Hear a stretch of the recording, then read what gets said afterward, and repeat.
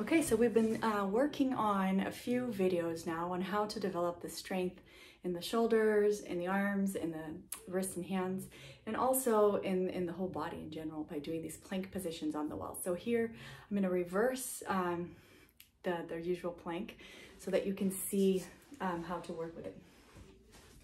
So I'm going to lay down on my mat here.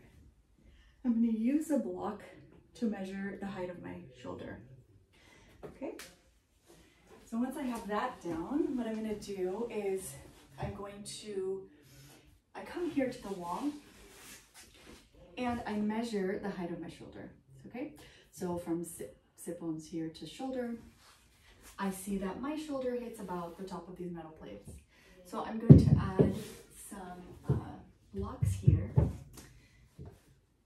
that come to about this area. And you know, in the beginning, they can be lower and then you can raise them as you're able to. So we'll start off with this height. You might have to lower it a little bit.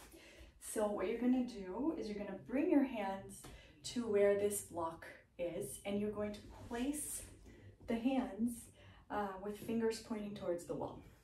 So fingers pointing towards the wall, not opposite from you.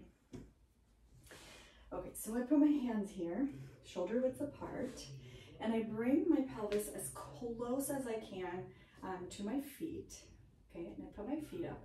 And then, of course, you know, I have to come up and my hips will move back, but I don't bring the hips back initially. I try to just think of bringing the hips up, okay, up and then straighten.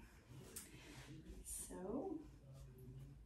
And the reason I do that is if I bring my hips back to get up like this, I lose contact with the wall and it's almost impossible to get up. I'm going to actually adjust these to have a little less height. So, okay. Here we go. So I push, I come closer to the wall and I get up. And I work here. So again, working on not having a dip, right? So strengthen. Make the legs very active, arms very active, and eventually you can get rid of the blocks against the wall. Okay? Props that sometimes I find useful. If you have a wheel, you can start off with your wheel here. And bring your hands back, pelvis forward.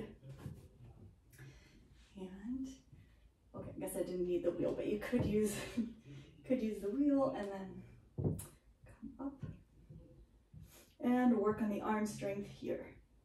Open the chest and then come down. Okay, I hope you like this one. It's a little bit more challenging, and then as you're ready, you can remove the blocks and put the feet on the block and then use the pressure of the hands here to push yourself towards the wall so that you can do it without the blocks. Okay, hope you enjoy it. Thanks.